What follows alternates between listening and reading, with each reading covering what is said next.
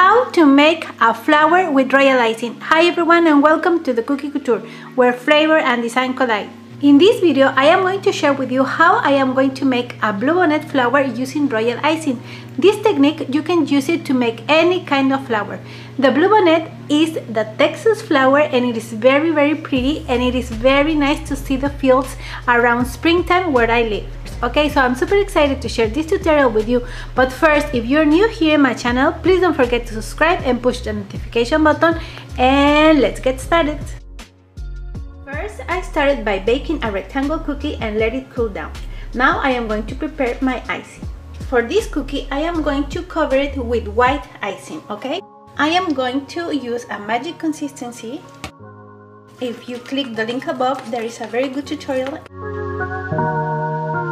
What I like about the magic consistency is that you can skip the step of outlining your cookie, and this consistency won't overflow on top of your cookie.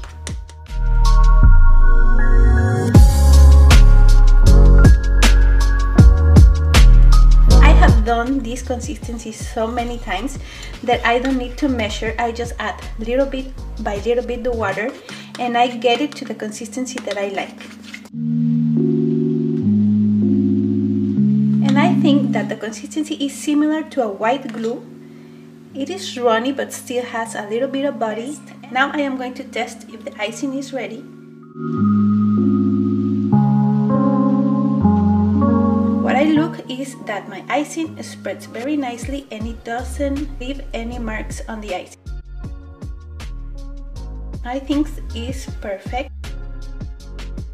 If your icing looks like in this cookie, it means that it needs a little bit more water because you don't want these lines on top of your cookie. It needs to look smooth like this. For this occasion, I am going to tint my natural icing using a little bit of white food gel color. You can see here in the video how adding this food gel color is going to make your icing more bright and more white. And you don't need to add that much. A little bit goes a long way, and your icing is going to look very bright after your cookie is dry, and it will stay like that forever.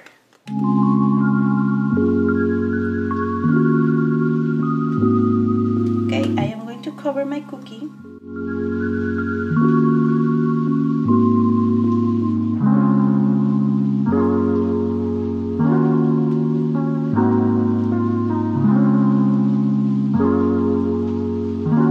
Remember, always shake your cookie and tap it, so if there are some bubbles, they can come up on the top and then you can pop them. Now I am going to let dry my cookie completely. Now that my cookie is completely dry, I am going to use my projector and my iPhone to make the bluebonnet flower. And if you want to learn how to set up this kind of projector, please click the link above or also look in the description of this video for the link.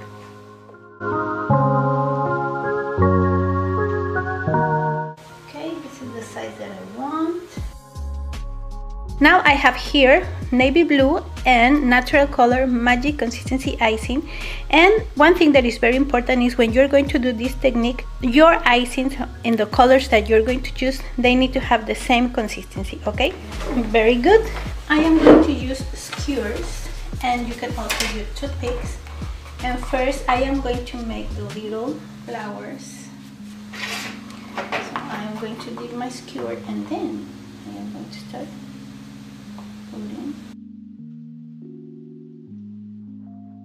As you can see, my cookie is completely dry, and I am just going to be tracing the flower with the icing.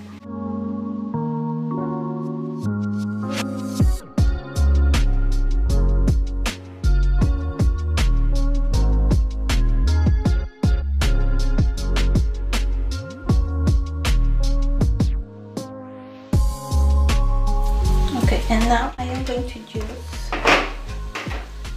the white icing.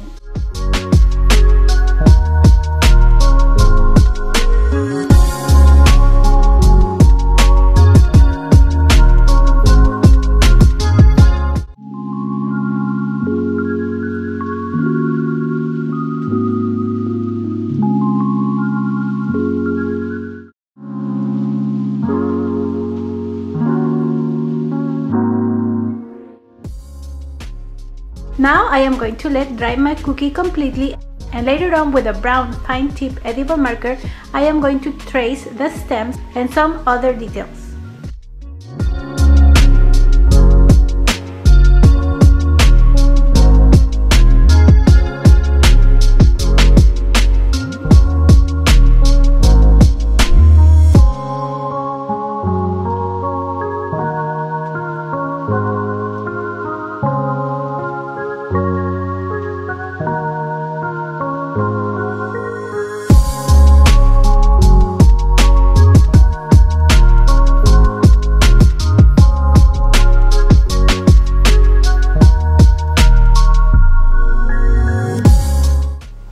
This is how the cookie looks at the end.